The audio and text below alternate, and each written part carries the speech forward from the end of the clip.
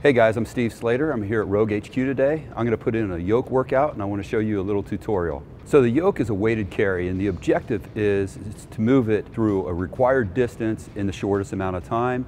You could have anywhere between 4 meters all the way up to 30 meters. In the Arnold, we go with really heavy weight, 1,500 pounds, and we only move it 4 meters, but in other competitions you can move it further. So the first step with the yoke is to properly adjust the crossbar. You want to make sure this crossbar is adjusted so when you raise the yoke off the ground, you're going to raise it about 6 to 8 inches off the ground, and that way that'll be enough clearance generally so you don't clip the yoke on the ground when you're walking. But you want to make sure you account for the weight that you're putting on the yoke, because the more weight you put on the yoke, more compression is going to cause, then you're going to lose a little bit of height. So make sure you account for that. The next step is like where to grab the yoke, how to position your body under the yoke. So you want to grab the yoke. Generally, I like to grab it on the outside like this, and then I'll pull my body underneath, and I'll position the bar in a high bar position while at the same time putting my feet about shoulder width. And then from there, I kind of arch my back a little bit, raise my elbows somewhat in the back. That'll contract my traps and my rear delts, then causing a shelf for the crossbar to sit on.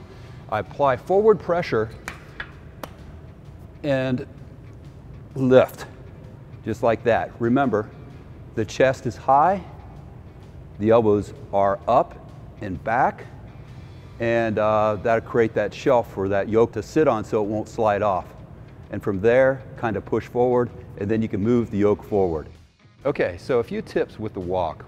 First thing I like to do is find a target past the finish line, and I keep my eye on that target the whole time. My goal is to go towards that target and past it. Another thing that I really like to do is when the liftoff is achieved, I like to push on that yoke with my arms to gain forward momentum.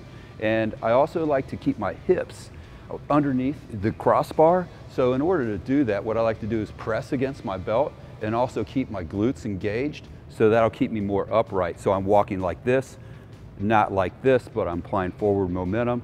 So I build up speed. I like to keep my steps short and choppy and move them as quick as possible from heel to toe. So once you cross the finish line or stop and drop the yoke, you want to make sure you continue to move forward, just clearing your body of the yoke.